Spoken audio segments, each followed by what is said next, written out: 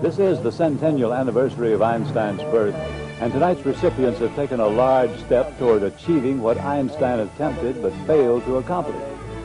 Nobel laureates Sheldon L. Glashow and Stephen Weinberg, both of the United States, and Abdus Salam of Pakistan.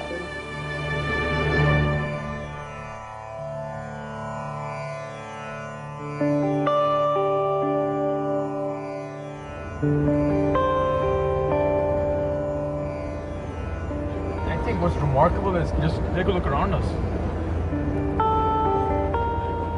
We can't hear. And what around here is conducive to sciences, or to physics, or to sort of thought experiments? Nothing.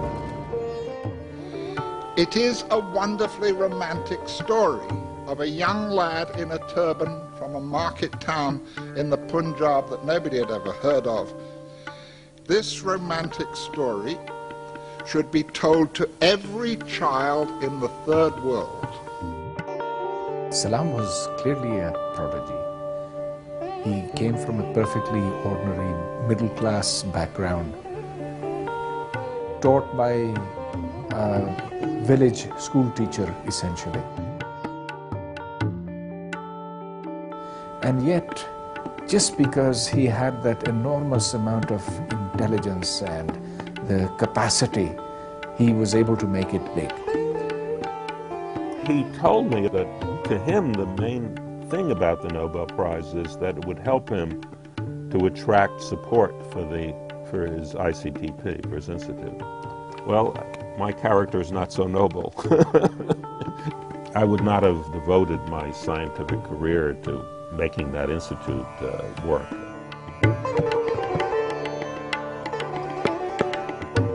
You know, being so busy with the institution, how did Salam manage to do his physics? I think he had two halves of his brain which were coexisting. One half was working in parallel with the other. He was able to switch from scientific administration or administration to science in a microsecond.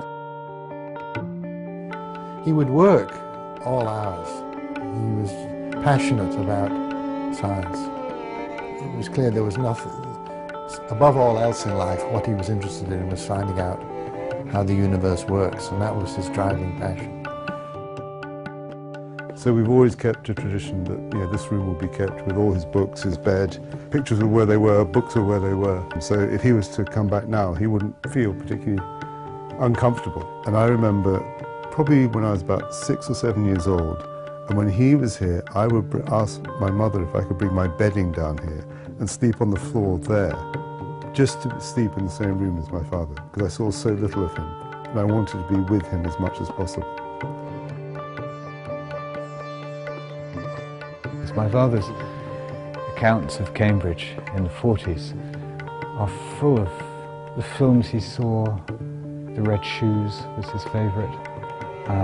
The experiences, it was full of life. And, everything touched him, everything reached him. So this is his portrait. He had 3 full-time jobs at least.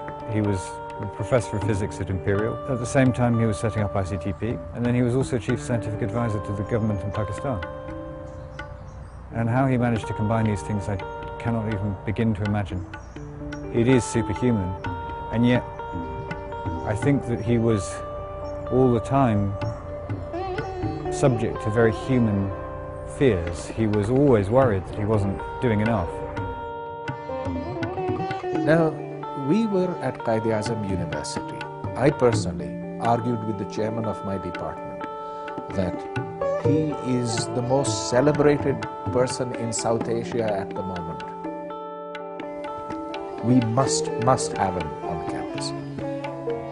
Well, the Jamaat said, if he comes, we shall break his legs.